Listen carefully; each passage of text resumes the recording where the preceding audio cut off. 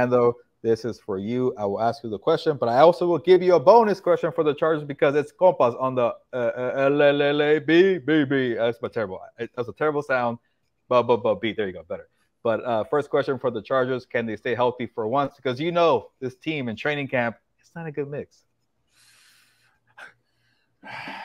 I'll say that they will stay healthy this time. Why will I say that? Because they're under the radar. Every year, teams pick them to do this, do that, Super Bowl contenders. They're going to dethrone the Chiefs. I think this is the year where they didn't, like you said about the Jaguars, they didn't go out and get anybody spectacular. They got Eric Kendricks, who should help. They only signed 2 free agents. I think the other one was defensive tackle Nick Williams. I think they're going to come out of this healthy.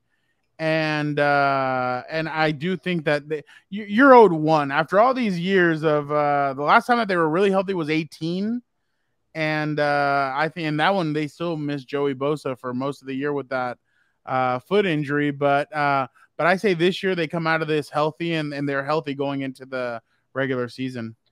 All right, Fernando, I kind of lied. I'm going to ask you 2 bonus questions, but I'll get to the third one in a bit. The second one, I keep going back to what Derwin James told you at the golf event, the charity event they had, and some fancy golf course. I forget where it was. But you asked Derwin James, can you give me like an analysis or an assessment of the rookie wide receiver Quentin Johnston from TCU? I want to say number 21 pick overall, right? So, and he just asked you. I mean, you asked him, and he just told you he's that guy. Like he had to look yeah. He's that guy. What else do you want me to say? Like he's really good. So you think we'll find out in training camp Quentin Johnston will be that guy, or to be kind of a slow, he's a rookie, you got to figure it out because he's still got Mike Williams, Keenan Allen. You got to wait your turn.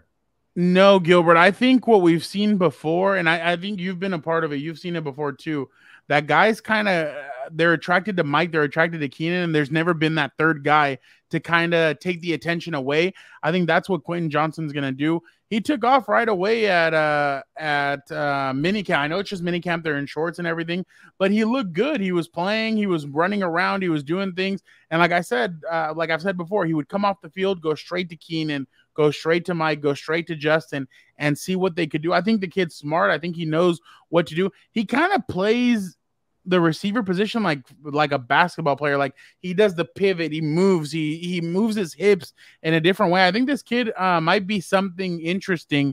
I went on a radio show the other day, and I was like, you know what? I think he'll be 1,000-yard receiver. And they're like, whoa, really? Whoa. I'm like, I just think with all the distractions with Keenan and Mike, he can be.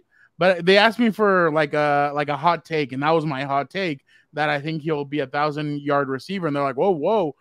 But I think he'll put up some decent numbers. I think he'll be a very good player for this offense. But I really do think that he's that fast option that they've been looking for.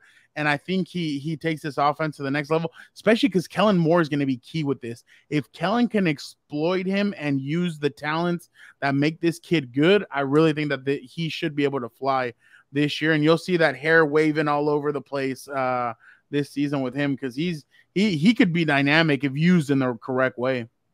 Yeah, Fernando, I'm starting to buy the hype too. What Derwin told you, and then what you've been saying. That's Gilbert in 2020. And that's what I'm writing right now about Quentin. Is that I remember that guy Joey Bosa, Casey Hayward, guys were telling us like, "Hey, watch out!" Like Joey told me, "Hey, number 10, there's something special about that guy." And remember, we didn't see Justin. The one time we saw him, he threw a pick six right to Melvin Ingram. And we didn't really see much of him. And then in that Chiefs game, like I remember he came out, he did a great job. And you're like, oh, wow, I shouldn't have been surprised. That's what guys were telling me back then. Now guys are telling me, hey, Quentin Johnston, watch out for this guy. So I'm going to take the players at their word and I'm going to believe them.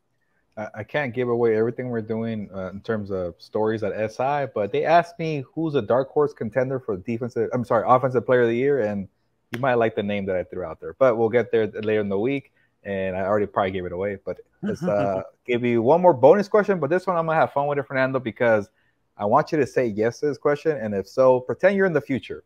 And it's because we're recording a little early here for report day. Will Justin Herbert have a new contract? And when you say yes, can you break it down for me? And how will this contract look for the Chargers? Because we're going to play it. If it happens during a week, we're going to clip it out. And we're going to get your analysis, and we're going to post it up right away. So if it doesn't, then yeah, I'm forced to say yes. Yeah, The thing is, Joe Burrow didn't have one. And he reported. Okay, I'll just say yes to go with your game or with your game. I'll say he takes the next step. 53 million a year. I think it'll be some kind of team friendly deal, I think, and that's like kind of like a Patrick Mahomes kind of deal where it does like maybe they give him a big signing bonus and or something like that. And the cap, it doesn't affect the cap as much, but I think something like that is going to have like, it's going to be something close to being kind of a team friendly deal. But I say he takes the next step and he goes 52, 53 million. I think he's that next stepping stone. But man, it's getting down to the nitty gritty, to be honest. Victor, if it happens, let this clip go. If it doesn't, maybe edit it out. Your call, but we'll get there.